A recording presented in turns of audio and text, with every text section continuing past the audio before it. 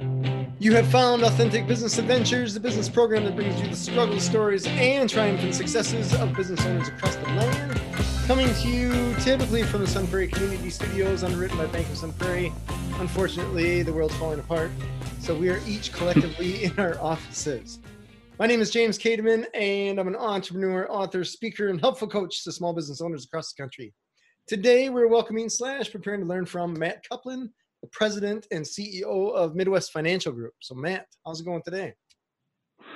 Good. I appreciate you figuring out a way to make this work, even though things are a little odd right now. Yeah, it's a weird world to navigate now. So we work it out. It's not ideal. I much prefer in person. I imagine you do too. Yeah, with anything, it's a conversation. What I do, with people, and just as what you're doing right here, and there's a different energy when you can't be in the same room as somebody. But I think it's pretty amazing that we've so quickly adapted to this sort of new normal or temporary normal. Because I don't think if this happened 10 years ago, I'm not sure, how that would have transitioned. Or it was 5 years ago, 10 years, definitely 15 years ago. Right. There'd be a lot of phone calls, and I imagine those would be even clumsier than what we're dealing with things like this, right? I was just in a Zoom meeting this morning, and people didn't mute themselves. There's one person that was essentially presenting, and so you heard phones going off and people coughing and some guy eating his breakfast. Yeah, there's some pretty funny, YouTube videos of those types of scenarios. I think everybody's been in one when they're on a call like that. And now you amplify that with the dogs barking in the background, right. The kids are walking in the room, whatever else it might be. The office setting was sterile enough, and it didn't work all that well. So now people calling in from home just compounds that even more. Just make it worse. So enough of that. This will be over hopefully soon. I'm banking on it. Yep, for sure. Anyways, why don't you tell us what Midwest Financial Group does? Just what is it? How long have you been doing it? Yeah, so I'm second generation leadership of the firm. We're a values-based financial planning and employee benefits firm. We have offices in Madison and Horicon, Platteville. Actually, 2 offices in Madison now. But the firm was started by the firm was started 25 years ago or so. Mark Meehy was the owner and founder, and he started by selling health insurance to farmers out of the trunk of his car. Very modest beginning. I met Mark in 2007 when I came up to Madison from where I lived back in Illinois, and was introduced to him and hit it off with him. And he said, hey, at that time he had a secretary and him, and that was really it. And he was looking to grow and find someone younger to step in and maybe someday take over the firm. And so now, about 10 years later, I became an owner, and then, a couple of years ago, took over the full role of running things. But we help individuals and business owners, as well as businesses in terms of helping their employees with everything from financial planning, investments, group insurance products, individual insurance products, Medicare supplement, all sorts of types of things. So, and I guess our big, saying you're a financial advisor is sort of like saying you're a doctor. You could use that title and be a professor, a heart surgeon, or a chiropractor, and you're all doctors, but you don't do the same thing necessarily. Right. Not even close. Right, exactly. And so for us, same thing, financial advisor, financial professional, what does it mean exactly? And we're a planning-based company. So whether you're an individual client or a business owner, or whether you're looking to take care of employee groups, we start with forming a plan, and then products and other things like that come secondary. So the basics is trying to sit and listen and put together sort of a blueprint that you can then go and execute on, and kind of serves as a guidepost that you update periodically. And I think that recently, especially with everything that's going on in the economy and the markets and to small business owners all over, I think having a plan like that has been very comforting. Sure. That sounds super cool. So when you first started, what was the area that you started in? Was it health insurance or life insurance, or the stocks and bonds, 401k stuff part of it? So I came in fully licensed to be able to help with individuals and their insurance, so health and life and disability. And then also came in fully licensed to be able to help someone with individual investment planning. Oh, you did? Okay, so And the whole gamut. it did, but I was 25. I was brand new to Wisconsin, and I knew absolutely nobody. All right. So that was a challenge, right? I mean, to sit down in front of somebody else in 2008 when the market that year was having a very difficult time, and try to win over and convince them that I knew what I was talking about was an uphill battle, to say the least. But Sure. if you can get through that and still be, 2 or 3 years in the industry, that's kind of a magic watermark for us. A lot of people use that. If you can survive those first few years, typically, you can make a good career from this type of work. And Sure. those were lean years. I would often joke with my wife. I'm like, are you okay if we have to live in a cardboard box? And she's like, well, as long as we splurge for like a double wide fridge one, or maybe one of the bigger, so, but we made it. And so eventually over time, I refined my focus and became more niche focused with the investment planning and wealth management, but yet brought on people to our team, because now we've got 14 or 15 employees, and that's at a couple different locations. And so now we've got specialists that help implement the planning that I do and others do, so that everyone sort of has their role. Nice. So when you were first getting certified and all that jazz, what made you decide to get into this field? That's a really good question, actually, because I had no real intention. So I graduated from Western Illinois University with a bachelor's in business marketing, and then stayed there for 2 years to get my master's in sports business. Oh. Which totally unrelated to anything I'm doing right now. Sure. I was an athlete, loved sports, liked business, thought, okay, if I could marry all those things together, wouldn't that just be a great profession? Sure. Grew up a Cubs fan, but my first job out of college was for the Brewers. So yeah, I moved north and lived in Waukesha for a little bit out of grad school, and was working for the Milwaukee Brewers in their corporate marketing department. But at the same time, my parents, who had been divorced for quite some time, my mom was on her own, and she was battling cancer. And so I left my position in Milwaukee to go down and be with her and try to support her and be able to take her to and from treatments and different things like that. Sure. And one day when I came home, she goes, hey, Matt, I just want you to be aware of my finances, and I'm going to, maybe put you in charge of some decision making if I ever can't make those decisions. So I want you to sit down with my financial advisor. And so we sat down at her kitchen table with him, and he sort of inquired on what I was up to now that I was back home. And I said, well, yeah, I'm got 2 degrees and no job, kind of looking for work. And he's like, oh, well, we're going to have a recruitment meeting over in Rockford. You get a free dinner. Sure. And as soon as he said free dinner, I was in, because at that point, that didn't take too much to persuade me to go to something at that point. Sure. So I went over to that, and it was the company was Thrivent Financial, and I really liked the idea that they as it was presented to me, financial planning and things like that were really focused on trying to help people and solve, needs, and very flexible. And the harder you were willing to work, the more prosperous you could be, the more people you could help. Sure. And then also it gave me the flexibility to be able to take my schedule and free up time to be with my mom and do stuff like that. Gotcha. So that's how I got into it. Unfortunately, it was only about a year after doing that my mom passed. And so, I'm sorry. Yeah, it was nice that I was able to be home and closer for all that.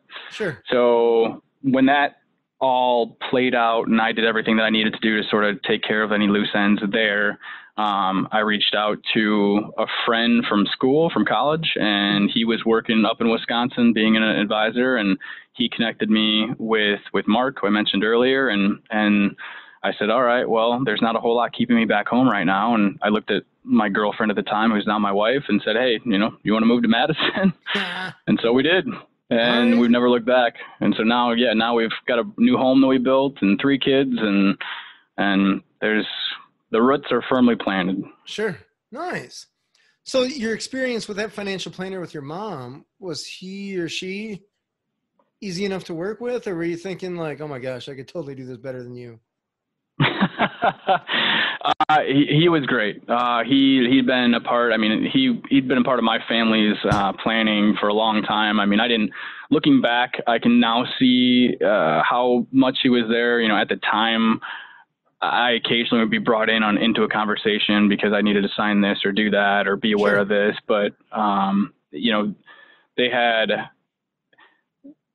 my mom was well set up for her situation, meaning, you know, she had insurance, life insurance before she was sick. She had investments so that when my parents split up, you know, amicably, still she could support herself, and my dad Sure. was in a good spot too, you know. And so there was a lot of value that was transferred there, and I don't think I really understood or appreciated it until after I took a couple, you know, years of walking in those shoes.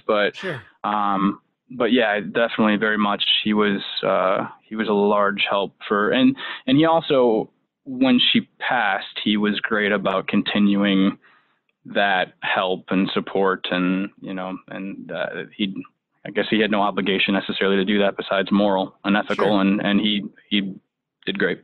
Okay. Very cool. Very cool. So is there a favorite part of your business that you've been working with so far between all of the options that you offer? I mean, there's all the insurance, the financial planning broadly, there's the basic investments and stuff like that. That's a pretty big plate. Yeah, well, and that's where I think that the more that we built out the business, the more we've been able to find people who really excel in certain areas.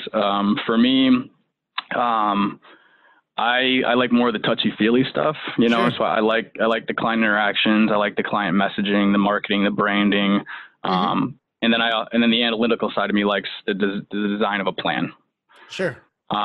Whereas my partner Brandon, he really gets into the numbers of the investments and crunching, you know, all of those types of things, and so as well as some of the book working and some of that type of stuff too, you know, budgeting and things like that for the business. And it's worked out really well that the yin and the yang there, because the things that I gravitate towards are things that he would just as soon I gravitate towards, and then vice versa. So you Sure. don't always get that lucky with your business partners, but I've been No. very fortunate in that regard. Sure.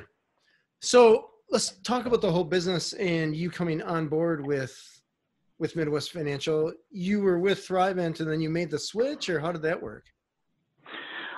So when I was technically with them. I was part of their training program, which was such that I could. They afforded me a little bit of an income to Mm-hmm. start because I had no clients, and back then it was, you know, the only way you got paid was to sell something. Well, a And straight so commission. pretty much after a certain point, you know, Sure. and they gave you a little bit of a ramp up, and Okay. then they expected you to start, you know, working with people and getting life insurance Sure. policies in place, and, you know, finding new investments and things like that. Mm-hmm. Um, and so I wasn't there long enough to really build up much of a clientele because everything happened fairly quickly after I Sure. joined with them. Mm-hmm. And then when I moved to Madison, to, you know, I knew at the time that I didn't want to stay back there. So I looked and I put my name. I mean, I probably could have went 4 or 5 different places to continue doing what I was doing, just not in that area. Sure.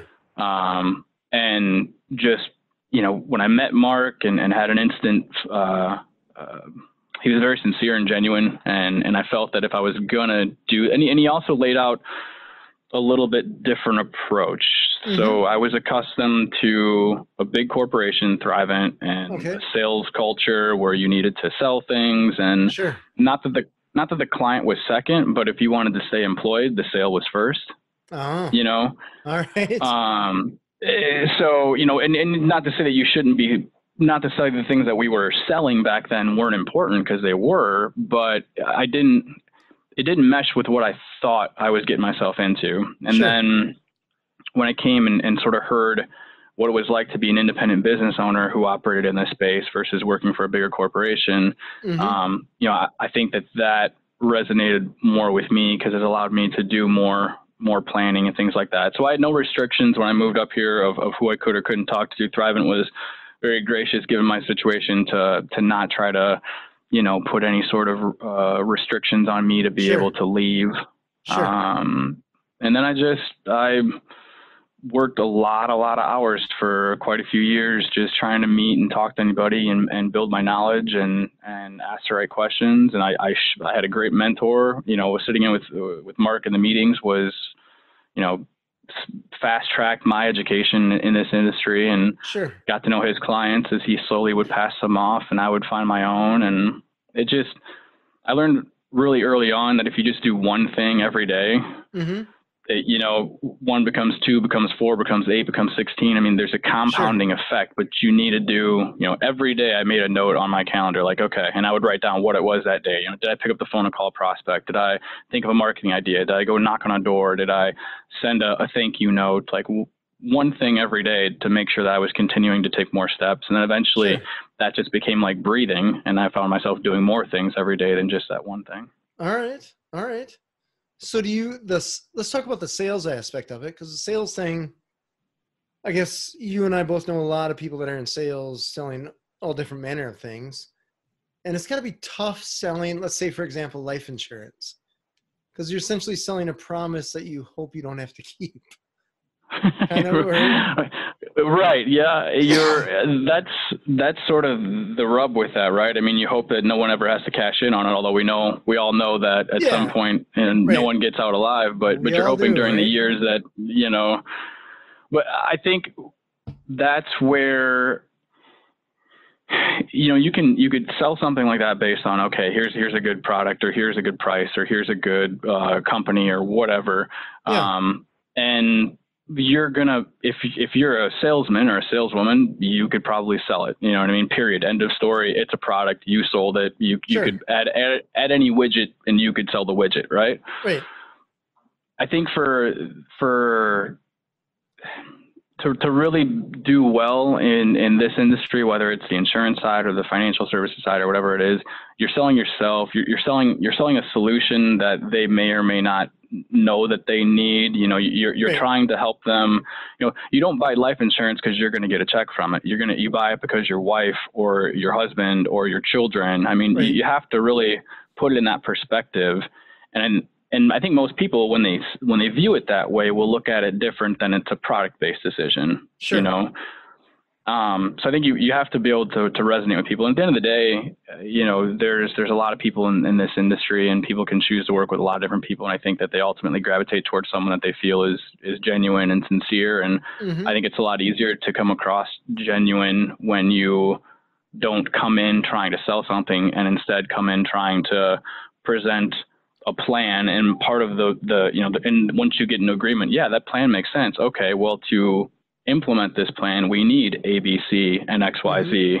Sure. And then it becomes very more matter of fact versus feeling like you've just been sold some product.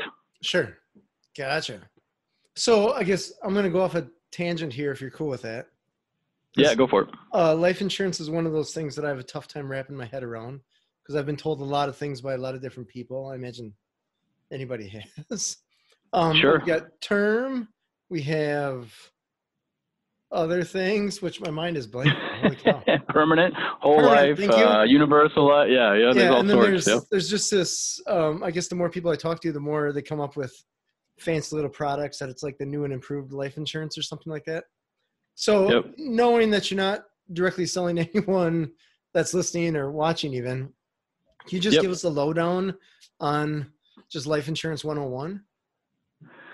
Yeah, I think there's a couple, there's a couple key forks in the road, right? So the big fork, in my opinion, would be term insurance versus permanent insurance. And so term insurance, you could think of that more like your homeowners or a car or something like that, where, if you don't crash your car or if your house doesn't burn down, you don't get any of your money back, but you had protection had it happened. Sure.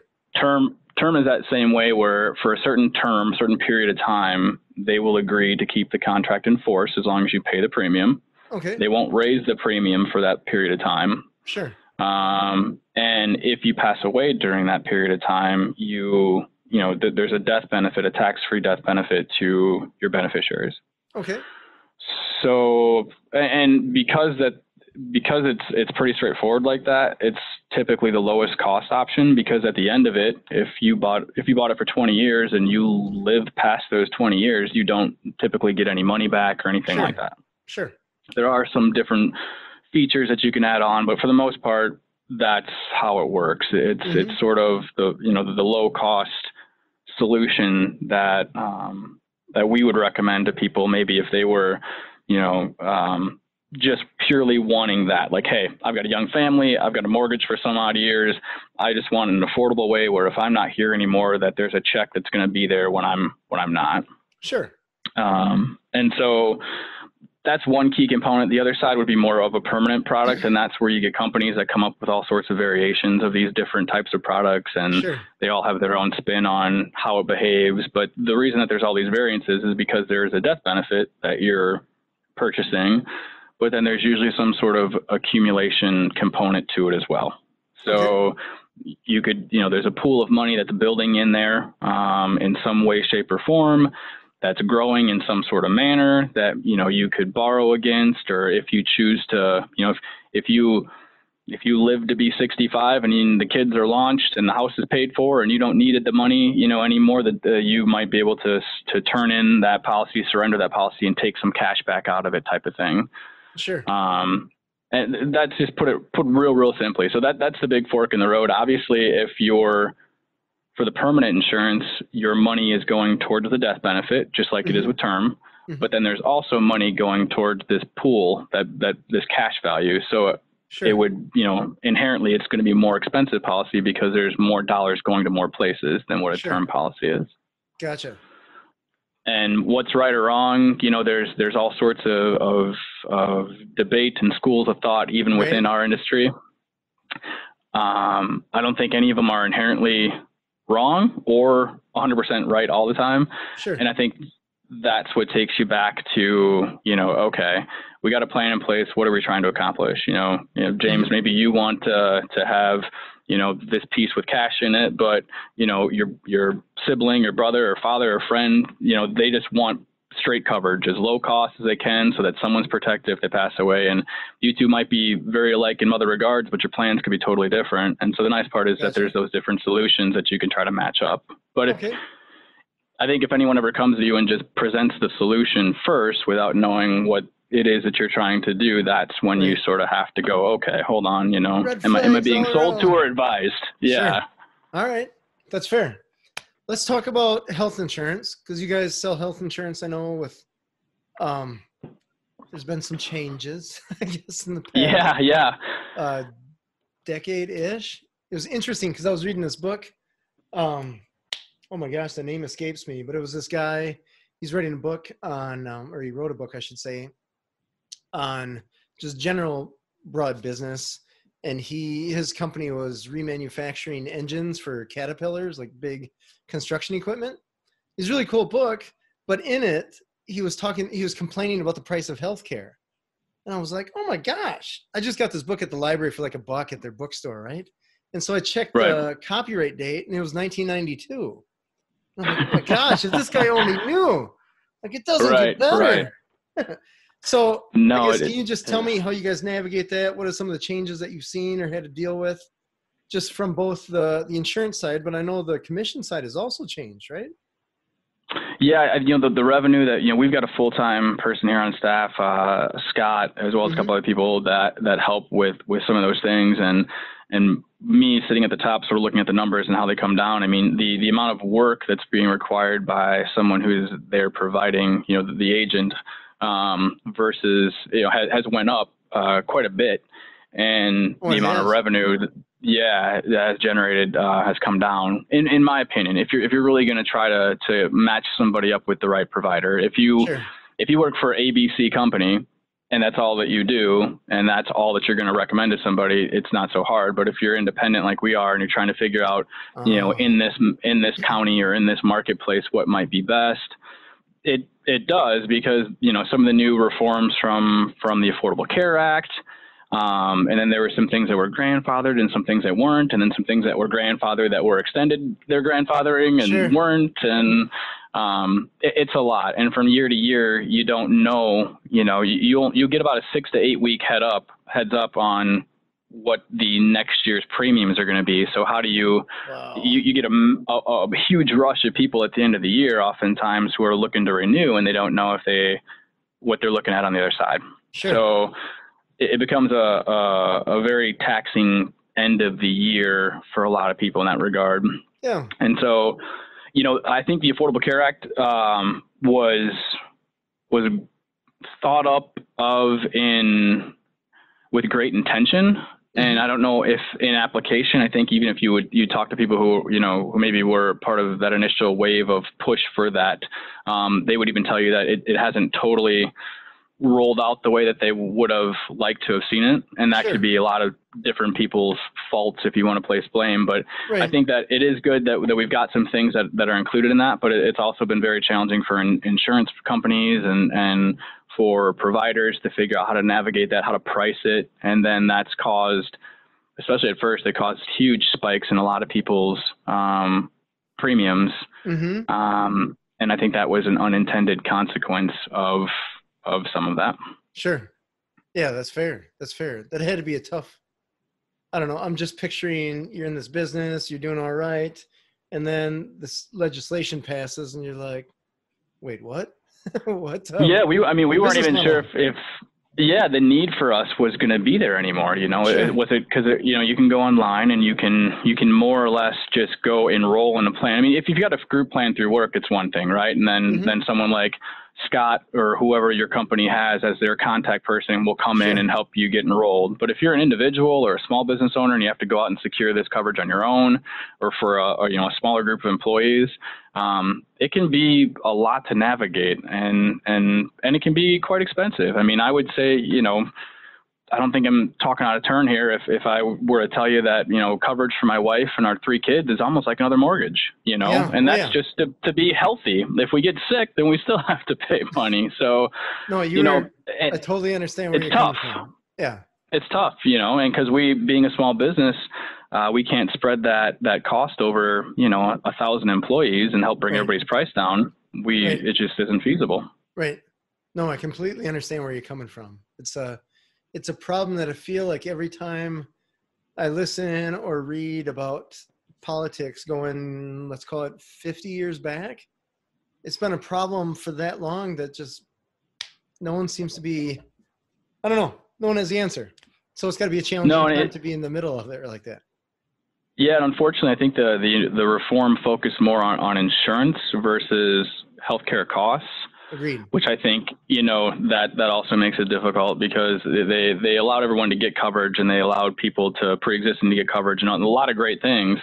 But yet, you can go, and if you ask, your doctor how much a procedure is going to be, they don't honestly know. And, or if you get an itemized bill, you just paid $50 for a box of Kleenex, and it's just, there's things that also on the other side of the coin, I think, when we're able to attack both sides of that problem, which we've only really attacked one side, I think we'll be better off. But people much smarter than me are going to have to figure out how to do that. So. Totally agree. So let's talk about investments. You guys work with a lot of people to try to build up their wealth so that they can retire someday, right? That's the idea, to build up so that you have time and money at the same time. Yeah, exactly. Most of us have one. Don't run out of one before you run out of the other. Yeah.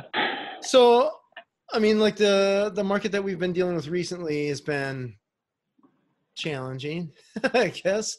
So I guess, can you just tell me about how you work with people, especially in times like this, when I imagine there's a couple frantic phone calls, and just generally speaking, when it's not necessarily up or not necessarily down, but something more broad?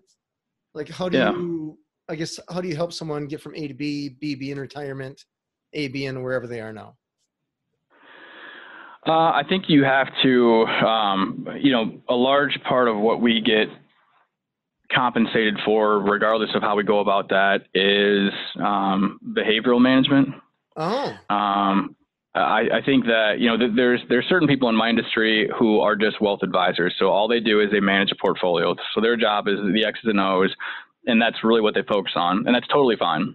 And that's a component of what we do here. But like for us in this recent thing where we've had historic market volatility, not that the market has fallen more than it has in the past, because it hasn't. I mean, it was faster. The fall was faster. And then obviously thanks to being, virtual media and everything. I mean, it was in your face so much more than maybe it was in previous instances of something like this.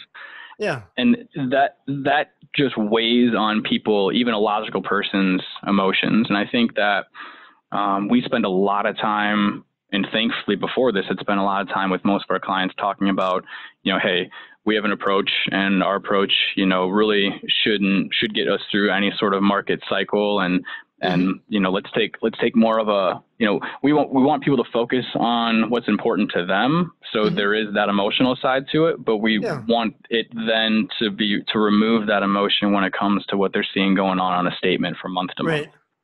Right. And so that's what becomes challenging, is just getting people to sort of remove, focus their emotions on the right things and remove it from the things that they really, shouldn't be focused on. Sure. And I think we often use history as a guide for that. There's a lot of clients we've worked with for a very long time, and we can go back and say, hey, do you remember how you felt at this point or that point? Do you remember that, 6 months later, 4 months later, 12 months later, it was all water under the bridge? Right. And so I think we spent a lot of time, we filmed a couple of videos that we sent out to clients to just, try to reassure them that we're going to get through this, and that we were here for them, that we cared, and people want to be heard. I mean, I would say I spent quite a bit of time in late February and most of March, as we sit here today on the 13th of April. I spent a lot of that just listening to people. They just wanted to be heard. They just wanted someone to tell them that it was going to be okay. Right. And here we are, already, a few weeks past what has so far been the bottom of this most recent market correction. And, people are starting to see some different signs of hope, I think. And so it's reminding them when we go through this that there's that side, but then there's opportunity, right? The market was just on sale. Huge sale. Huge sale, right? And you don't have anything when it comes to investments until you go to spend it or use it, right? I mean, the number on the paper is wonderful, but if you're not going to actually cash it out and use it, you don't really truly have it. That's fair. And it's very good outlook. It's the same on the up and the down, So I think it's just teaching people to rethink their views on money and why they have it. If your goal is just to have a bigger number and that's all your goal is, I think that you'll never ever be happy. But if you can strip that down and go, okay, well, I want a bigger number because I want to retire. Well, why do I want to retire? Well, because I want to spend more time with my family. Okay, well, and you kind of you go back down the list until you get to some of your core beliefs and values and things like that, and then you can see what that is affording you to do. And then you can go, okay, well, here's what's really important. And if you go all the way back down the list, I still have my family, hopefully I still have my health right now. I don't have 10% of my portfolio, but hold on, like that's not really, that will be there when I need it to be there if I've got a proper plan in place. Right. So that's fair. That's totally fair. So let's downshift again into talking about you with the business specifically. You were an employee and then you evolved into essentially being the owner, or are there partnerships still? Yep. So when I started and I was part of a previous owner, so I was an employee. Yep. I mean, you can pretty much call me a glorified intern, but I mean, I was an employee at that point. And then I worked into an ownership structure, a 4-person ownership structure. I don't know, probably 2012. And I was a small, like, I forget even how much it was, maybe 10 or 15% owner. Okay. The company got to a certain point where we sold a portion of it off, and then that left a kind of an ownership structure change. And that was the change with Mark, his wife, Chris Ann, and Jackie, another business person here with us, and myself. And then eventually the last and current and probably foreseeable arrangement, which we've had here for a couple of years now, is I took over fully for the husband and wife who were the primary owners. And so now I'm 75% owner. My partner, Brandon, and Jackie are also owners with me. So, gotcha. Okay. yeah, so it's a good mix. Jackie is sort of our, she's our guru. She manages all the staff. She tackles all the complicated business questions and client questions that we have that come up that need a little extra hand holding. So sure. she has the same licenses and everything that I do, but doesn't have the desire to be in the one-on-one meetings. Sure. Some people just, that's not what they want to do. Mm-hmm.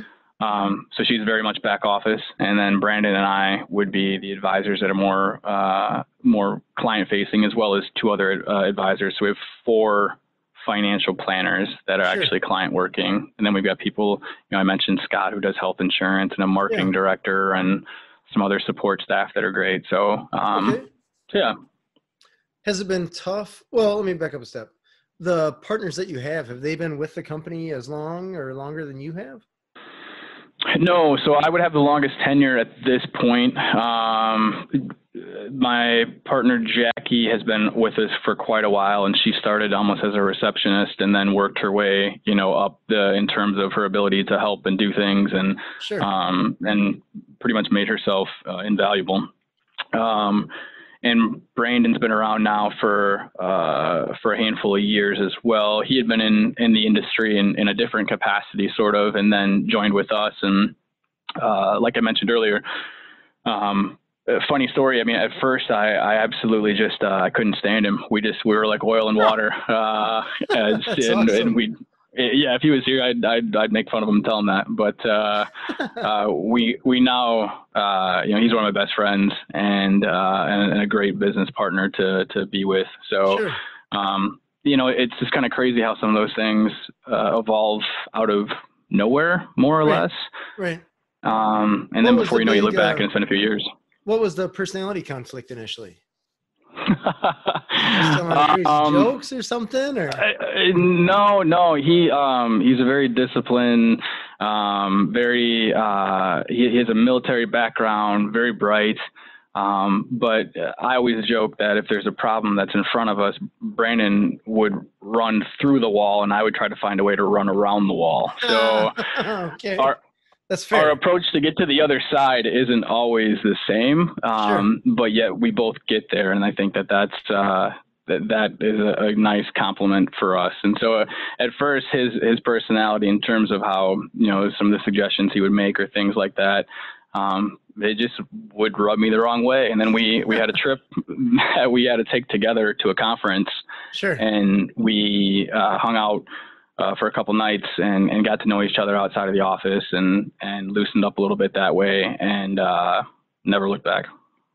It is weird how many people that I have met and talked to that somebody had rubbed them the wrong way, and through some stroke of whatever, they ended up sitting down and having a beer out of just forced or whatever, or just one person happened to be at the bar and they showed up and they just sat, whatever. And then after that moment that they shared a drink, it's all good. I don't know if it's a common, common denominator or a leveling of the playing field or the defenses or whatever it was. But it wasn't, certainly didn't go out thinking that was going to be the end outcome. In fact, probably didn't even, want to go out for that matter. But very, very happy that it did. Sure. That's cool. That's very cool. So you, I imagine you have to find employees every once in a while, including some people that have to sell. So can you talk about that? Because I imagine that's got to be a tougher nut to crack. It is very difficult. When the last ownership group sort of transitioned to us, we lost a couple advisors. We lost our 2 senior advisors. Mark and Chris Ann had been in the industry for decades, and that left behind a lot of slack that Brandon and I had to pick up and to try. And we knew that we couldn't do it on our own. We had to find a couple more people. And a couple 18 months or so ago, I think we hired Eric, and Kurt has been with us now for about 6 months.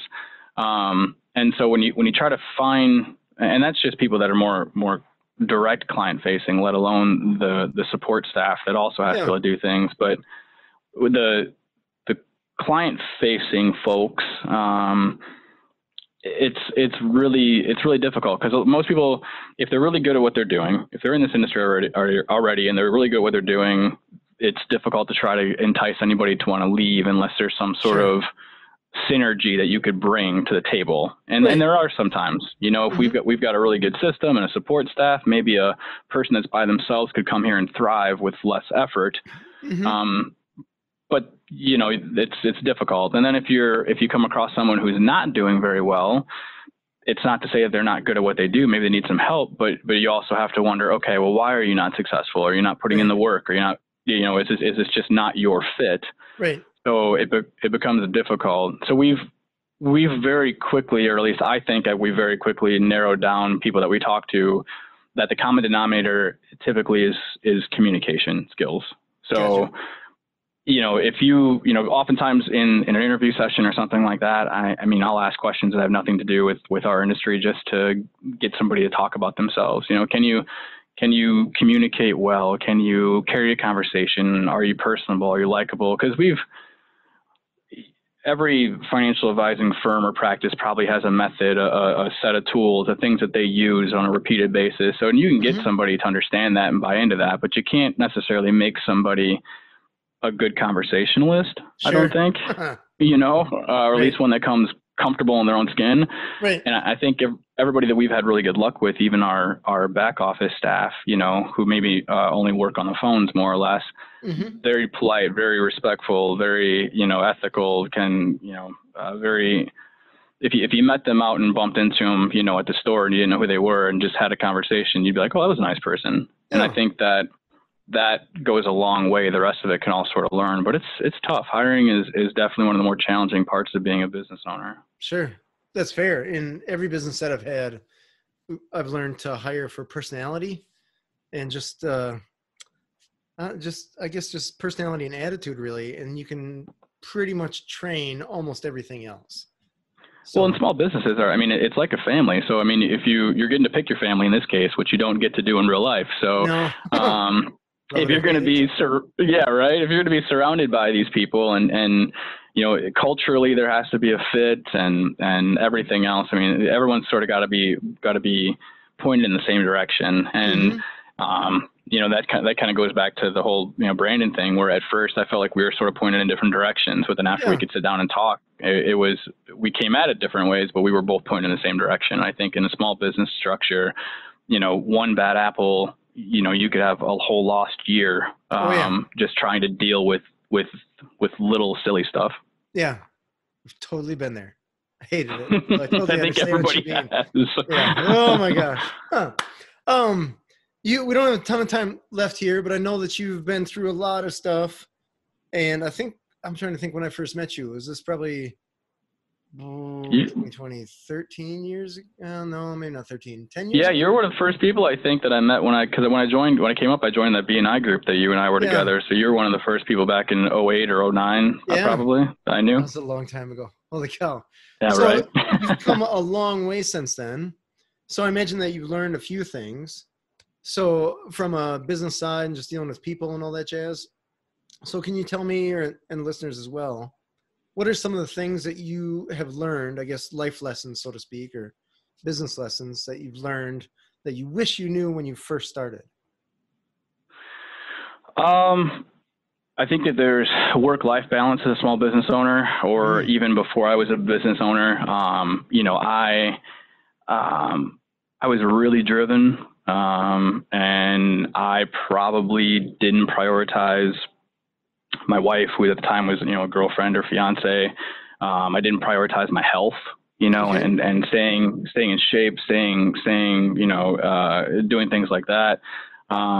It was, okay, let's figure out how to do this whole business thing. Let's get as good as I can. And I think, you know, with anything, balance, moderation, you know, is key. And the same was probably true. And I think I was weighted too far one direction. Now, in looking back, is that why I'm, in my late 30s and the owner of the firm and all that type of stuff? I don't know. Maybe not.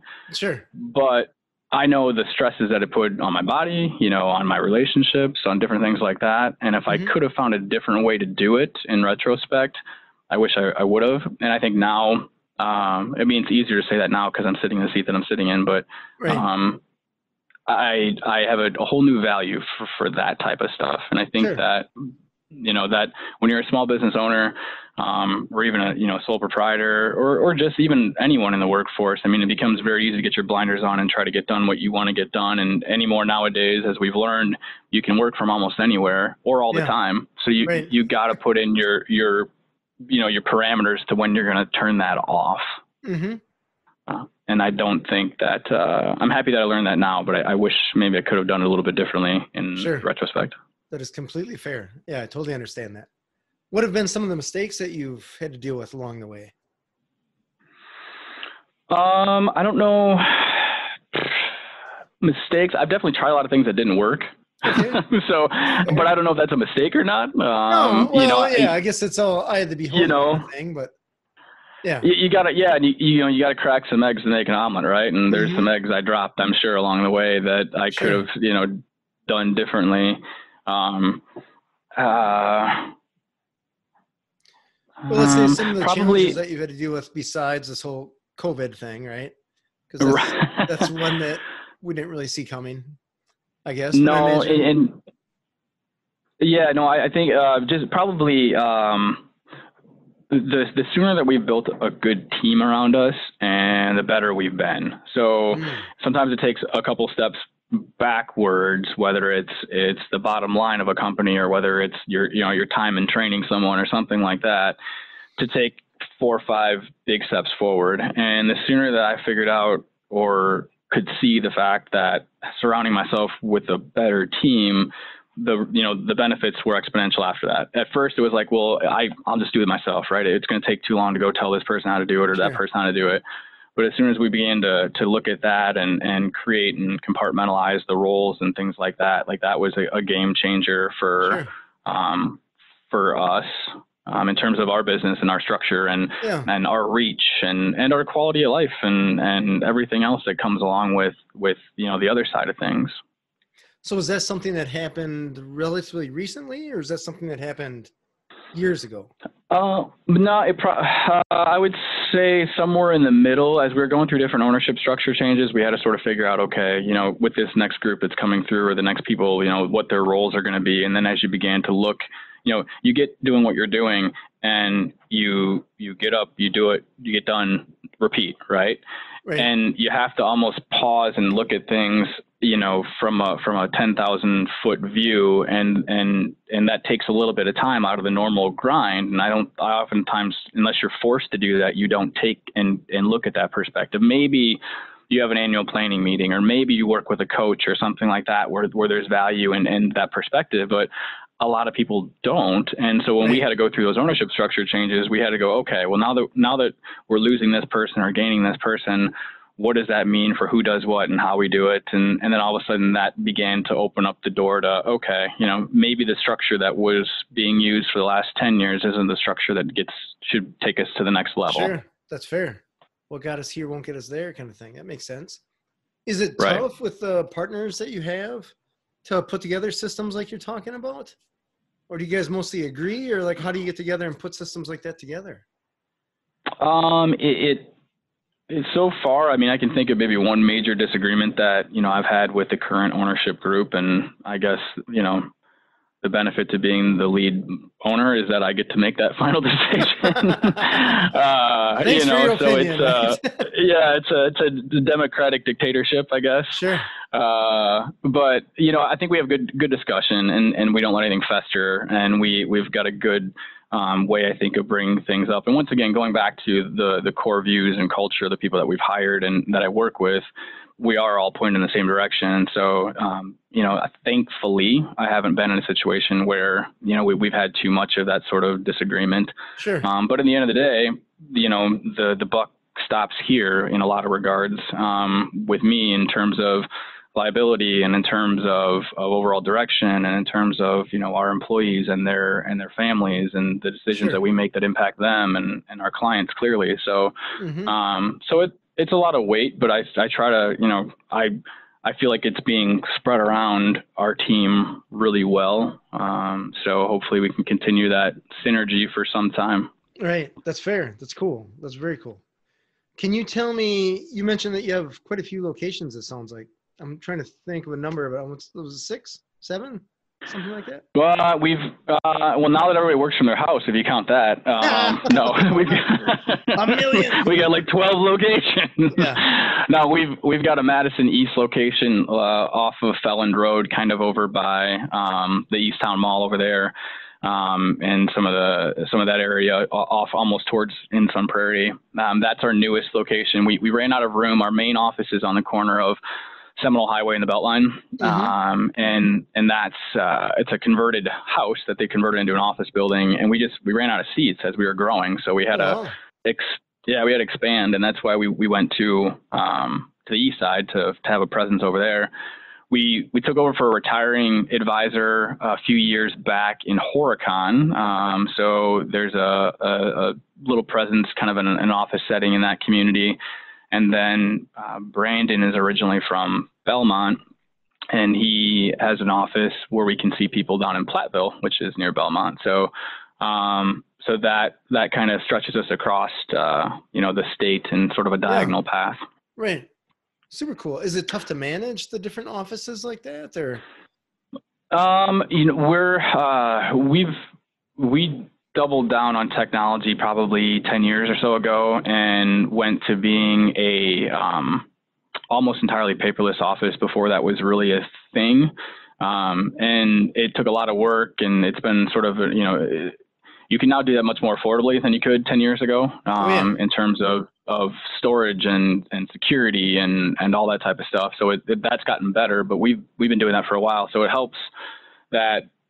And even through this most recent COVID situation where we've got, some employees that are working from their kitchen table, everything is within a laptop's reach, if you will. Right. And all of our phone systems are voice over IP. So we can, you can reach us anywhere.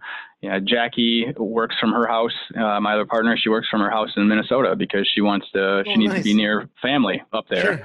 So no one knows that she's sitting in the Twin Cities most days, and the rest of us are here in Madison. So sure. We've adapted pretty well from that regard, and thankfully that's made this whole sort of virtual environment that we're living in right now temporarily a pretty smooth transition. Sure. Not one that we want to keep doing for a while, but at least we're able to make a quick transition and hopefully get a quick transition back on the other side. Right. That's fair. That's totally fair. That's actually pretty smart because it gives you some way to, I don't know, it's like a reserve generator kind of thing that you can always fall back on something if things really go awry. Like well, and yeah, and I mean, let's face it, it's just like other people who want to travel and work remotely or spend a week in somewhere warmer than Wisconsin. Right. We were able to do some of those types of things too, and hopefully the clients and our team, don't feel any sort of decrease in that if we want to continue to work. Now, granted, if we leave town, hopefully we're actually enjoying ourselves a little bit too. But yes, that's the goal, right? But that's the balance, right? Yeah. So fair. What do you see for the future of Midwest Financial Group in the next, let's call it 5 years? I would expect that we'll bring on, maybe one, maybe two more advisors as we grow, because we've had great organic growth. I think the story and the messaging and the idea of having a plan, the behavioral coaching. I think that when a person gets a chance to sit down and talk to us about how maybe we're a little bit different than what their preconceived notion is, if they even have one, it's really resonated really well. So we've had good growth. And I think that because of that, we'll have to probably, by 5 years from now, I would imagine that we've either merged with another business and brought them in, because there's a lot of, most of my industry, I think the average age is like 57 to 60 years old. I mean, so most of the industries, Yeah, they're 20 years older than I am. So as those people retire, yeah, there's a lot of businesses that we look at transition, and I don't want us to grow to the point where we can't continue the services and the quality of service that we have right now. But we could, sure. I'd like to get a little bit bigger before we sort of just tap that off. So I would imagine that we'll have a couple more staff here, and I'd love to have a CPA on staff. Right now we work great with local tax preparers, but it'd be wonderful to have one in house. Sure. There's different things like that where I think if we could really become a one-stop shop for most things, right, that our clients would love that. But in the meantime, it's, we've got, like I said, great relationships with either pre-existing people that clients work with or referral sources that we like. So, but we're still growing. One of the things I learned really early on with Mark was, if you become complacent, you're shrinking. So yes, you kind of have to continue to grow, and that's not to sound greedy. That's just because you're either thriving or you're declining. And yes, so we're going to try to have a controlled growth path so that, the growing pains that come with that aren't experienced by our clients, but I do expect us to grow. Sure. That's fair. No, I always tell people business is like a tree, man. You're either growing or you're dying. Yep, it's true. In towards growth. How can people find you? You guys have a website or phone number or? Yep. Yeah. So the website is mfgteam.com. So Midwest Financial Group, the acronym MFG, and then team.com. All of our emails, our contact information on there. The number for the Madison office, which pipes you in and can get you to anybody, is 608-807-4775. Nice. A lot of good content on the website, constantly getting updated. You can read bios about our team and different accolades and levels of knowledge and experience and all that type of stuff. And I think it does a really good job conveying the culture of things here. And if there's anybody that's listening that's trying to think of this area of the world for work, I mean, we've had interns. We're always looking to bring on the right person. We're in no rush to hire, but if the right person comes along, there's always room to bring on a good employee. So, there's even some job postings on there and some different things like that. Nice. So yeah. Yep. Super cool. Well, awesome. Well, Matt, I appreciate you being on here. This has been a lot of fun. It's been enlightening. So well, I'm happy to be your first virtual interview here. So glad to make history with you, James. Yeah, right. I think this is going to be the first Authentic Business Adventures podcast video that was actually a moving picture instead of just a still frame with audio. So we're up to 2020 here when moving pictures are a thing, I guess. See, there you go. That's on the unintended consequences from all this, right? Right? They're not all bad. Wait, no. That's fair. I still prefer in person, so we'll figure that out. But yeah, for sure. I look forward to that. This has been Authentic Business Adventures, the business program that brings you the struggle stories and triumphant successes of business owners across the land. Coming to you remotely, not from the Sun Prairie Community Studios, underwritten by Bank of Sun Prairie. If you're listening to this on the web, please like, subscribe, and share. My name is James Kateman, and Authentic Business Adventures is brought to you by Calls on Call, offering call answering and receptionist services for small businesses across the country. On the web at callsoncall.com, as well as Draw In Customers Business Coaching, offering business coaching services for entrepreneurs in all stages of their business. On the web at drawincustomers.com. And of course, the Bold Business Book, a book for the entrepreneur in all of us, available on Amazon and wherever fine books are sold. We'd like to thank you, our wonderful listeners, as well as our guest, Matt Coupland, President and CEO of Midwest Financial Group.